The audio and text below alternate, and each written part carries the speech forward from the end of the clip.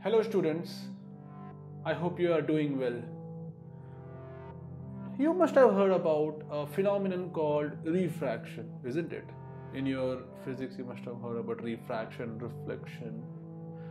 Have you ever been confused about refraction? So here I'm going to explain to you how refraction happens with the help of a car. So let's get into this video.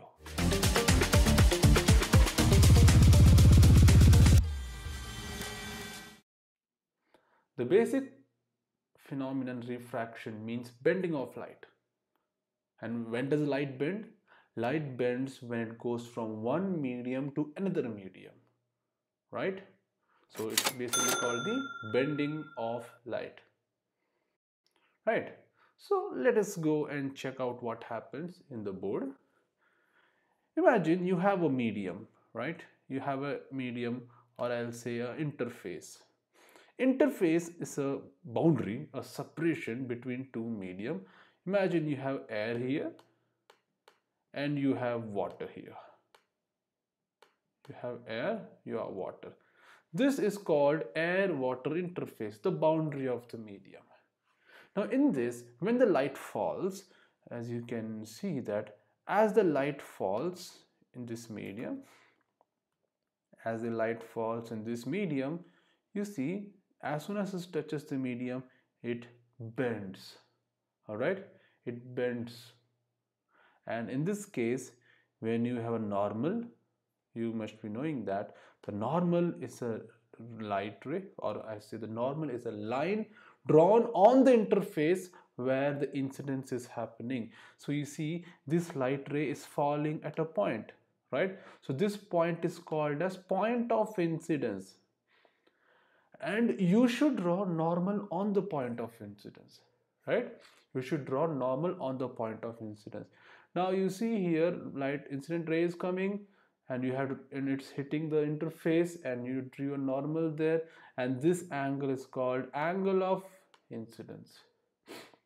All right, this is called angle of incidence. Now from here the light is going to bend like this, I will say towards the medium. Okay, so basically this is a basic refraction phenomenon. I will tell you how the bending and all happens.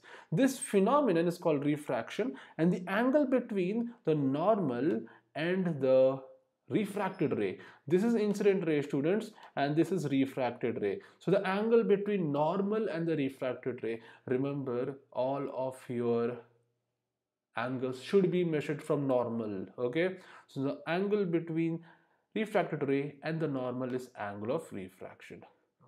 Okay, it's called angle of refraction. Now, so in this case what is going to happen, light is bending. Now let me tell you how light actually bends here. Fine, to make you understand that, let me go to the next page. And I told you I will take an example of a car. Okay, now imagine you have an interface. I have an interface here and a car with two wheels. Remember, car has two front wheels, right? So if a car is coming with two front wheels like this, it's coming straight. Imagine, let's imagine the car is coming straight on the interface. Or I'll say this is sand and this is concrete. Two interface for the car, sand and a concrete. Now in this case, now let me tell you, you see the two tires of the car, they enter the sand at the same time. So what happens, as soon as the car enters the sand, it slows down, right? It slows down, but the direction does not change. That is what happens to a light when it enters through the normal. You look here, when a light enters through the normal, it goes straight only. It doesn't change the path, it goes straight. It goes straight but slower. In the denser medium, light goes slower. So one of the reasons why the refraction happens is the change in medium causes the change in speed. Now, if the same car was coming with a different angle, okay, let me draw the same car coming at a different angle, right? Now you look here, what is happening? The car is coming in a different angle like this, right? A car is coming in a different angle. Okay, now when the car is coming in different angle, look at this two tires which are in the front. As soon as the car reaches, this tire is going to become slow first. Okay, when this tire becomes slow, this tire is still going faster, isn't it? This tire becomes slow and this tire is still going faster. So in this case, what is going to happen? The vehicle is going to take this type of turn. Can you see? It's going to take a turn like this, right? This is the same way even how light bends.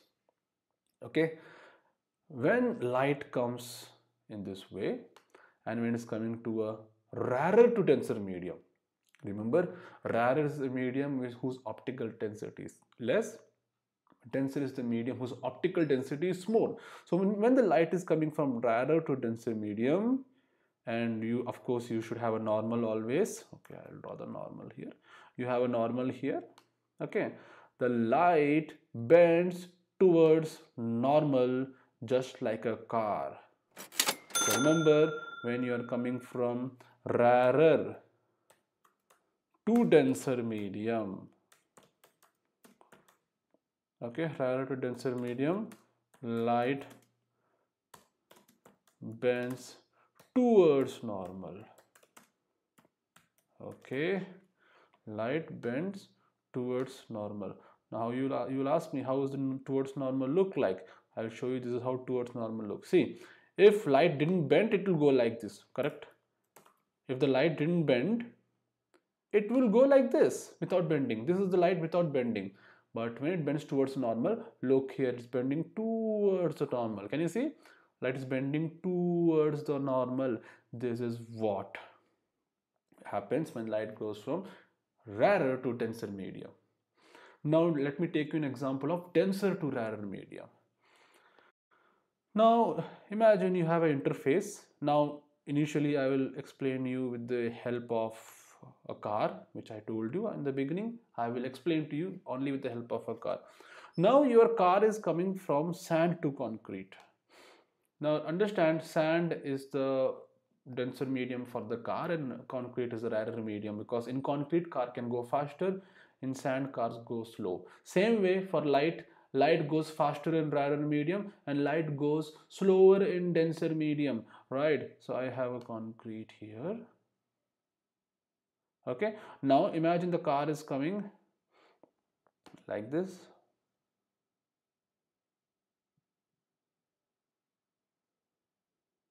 Okay, car is coming like this. Now you have a wheel, two wheels here. Now as soon as the wheel reaches the interface, as soon as the wheel reaches the boundary, you see what is the phenomenon that is happening here. This wheel is going to go fast and this wheel is still inside the sand, that's why it is going to go slow. Understood?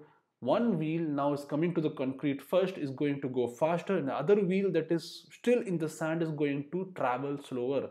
So as soon as it happens, this wheel, since this wheel goes faster, the car tends to bend in this direction. Can you see? The car tends to bend in this direction. And again, why is this bending happening? Because of change in speed. This bending is happening because of change in speed. Now same way happens for the light also. All right, so when the light is coming from one medium to denser medium to rarer medium, you have the normal. You should always have the normal, and you know the angles which I told you. And in this case the light is going to bend away from the medium. See, if this is the undeviated ray, this is called as the away from the medium, sorry, from away from the normal. All right, and this is the angle of incidence, and this is the angle of refraction for us. Okay, so when light comes from denser to rarer medium, all right, when light comes from denser to rarer medium, it bends away from normal. Okay, it bends away from normal. That's what you have to keep in mind. When it comes from denser to rarer medium, it bends away from normal. And here it bends, when it comes from rarer to denser medium, it bends towards the normal. And when it comes from denser to rarer medium, light bends away from the normal. So this is what something you need to keep in your mind. And look at the angle also. Angle of incidence I, angle of incidence R. So in this case, when light is coming from rarer to denser, your I is going to be always greater than R.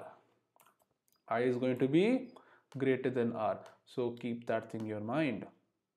When it's coming from rarer to denser medium, I is always going to be greater than R. Similarly, when it's coming from denser to rarer medium, I is going to be less than R. So this is a differentiation factor that you should be knowing what will happen in this particular case during refraction, right? So now let me tell you, the main cause why refraction happens is because of the change in speed of light. And the main reason why change in speed happens is because of the optical density or the refractive index. So you should know that light slows down when it enters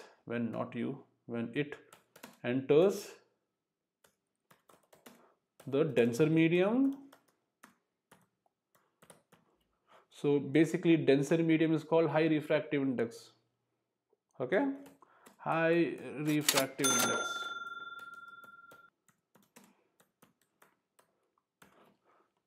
This is the first condition. It slows down when it reaches high refractive index. Same way, light speeds up when it enters low refractive index region.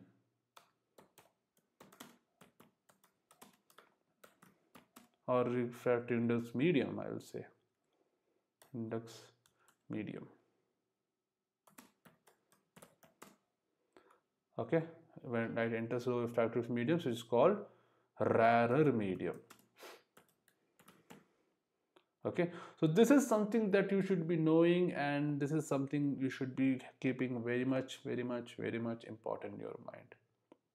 All right, so with this, I hope you have understood this particular phenomenon. Refraction is a very important phenomenon. Yes, there is one more phenomenon which is called reflection, which will be done in my upcoming videos. Now I hope you have understood the concept of refraction very well. So students, I hope you have found this particular video very useful. So please do like, share and subscribe to this channel and share with all of your friends. What's wrong in sharing the knowledge, right? So please do share this knowledge with all of your friends. I hope I could make this concept of phenomenon very simple for you. There will be more videos which will be upcoming. So until then, students, adios.